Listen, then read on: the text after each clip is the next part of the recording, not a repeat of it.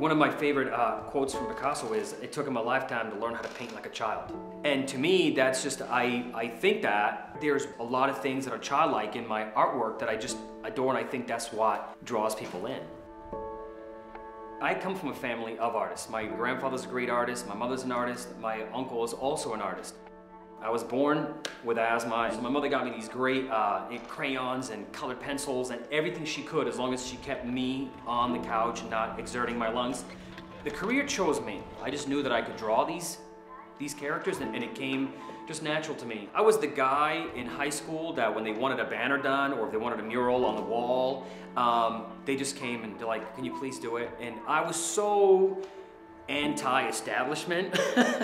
I didn't want anybody to sort of manipulate the way I was thinking and the way I was creating art. I came up with my own sort of recipe, or the way I put things together, ingredients that make a Napoleoni painting.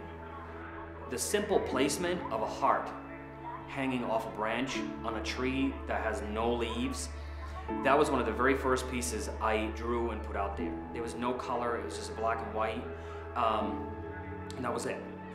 My first art show, that was my first experience of just having it out there and people looking at it and hearing their feedback on how the artwork made them feel.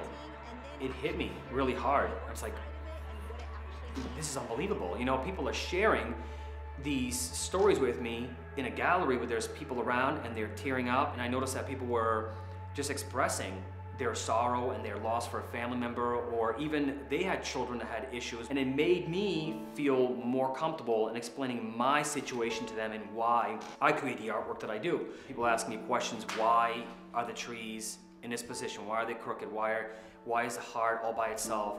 I was just open, and I just basically expressed what I had just gone through. I never gave much detail. I just wanted the art to sell on its own, not the story behind it. So I never shared that story with anybody.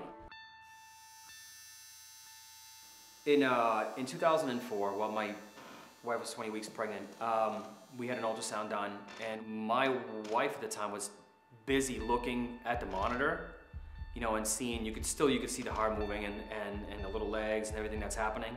But I wasn't looking at the monitor, I was looking at the technician's face. And I could tell by looking at her face and the way she kept that little probe in the same spot that there was something there that just wasn't right to her. Everybody knows the word cardio. So as soon as the doctor said cardiologist, you know automatically that there's something wrong with your baby's heart. She must have weighed maybe 20 pounds, maybe, you know, and tiny baby, and there's tubes and stitches and things like that, and that stuff just doesn't leave your mind. Why does a child this young have to start out life this rough? That just changed me as an individual. It just, I don't know, just made me appreciate life and just started looking at things in a different perspective and try to be more optimistic and just have a lot of hope. My stint at the hospital with her, my wife, and the people that I met there, including the nurses, doctors, and everybody, they were just huge sources. Those people, I would draw them. I started to just doodle and create little characters and incorporate the heart into them, and either holding or caressing, or the heart in the wagon, because the grandmother whose grandchild had was born with no liver, here's in this little red radio flyer wagon, and behind her was another wagon with all the things that he needed to make him function.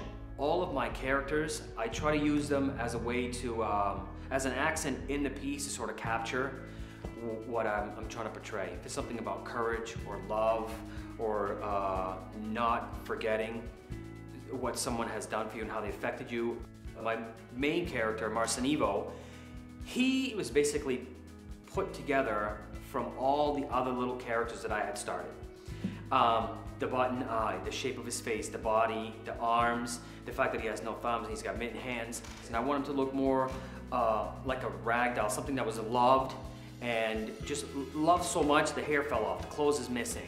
You know, at one point somebody had to put his stuffing back together. The way sort of you feel as a person. You know, sometimes you're tattered and you're ragged and you run down, but you keep going on. He, at the time, I used him to represent myself and how I felt through that process of dealing with my daughter. He sort of was the avenue that I chose to express my frustration with everything that was happening and basically just get out how I was feeling.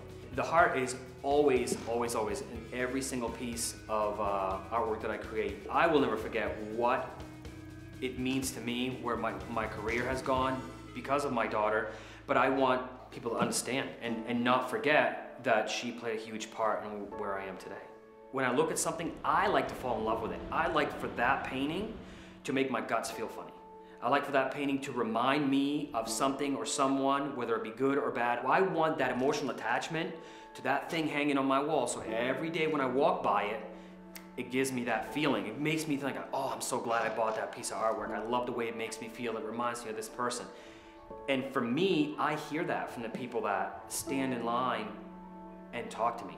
There isn't a single person that I have met over the past 2.5, almost 3 years that does not share something with me on why they purchased that piece. And that's the part to me about everything that's happened so far that I completely adore. I enjoy taking the time to sit and just talk to everybody. I'm not a person that just enjoys signing a signature, doing a simple doodle, and be on your way. I can't do that. I enjoy meeting people, I enjoy talking, I enjoy sharing stories. Outside of the traveling and going to great places and meeting awesome people and gallery owners, to me the stories and that sharing, building that bond with the people that collect my art is the most meaningful thing to me. I enjoy what I do, even when even during my downtime, I'm still doodling. I still doodle, I still create new characters. That's something for me that I enjoy. I enjoy creating all the time. My saying is that you should buy art because you have an emotional attachment. There's something you can relate to it. Don't buy a piece of art because you want it to match your living room. There needs to be something there that drew you in. You want to walk by it every single day and you want to look at it and it reminds you of something, it pulls at your heartstrings. There needs to be an emotional value to that piece that never diminishes. You don't want to change your living room and then change your artwork too. The artwork should always stay there because it means something to you. I'm Fabio Napoleoni and I'm an artist.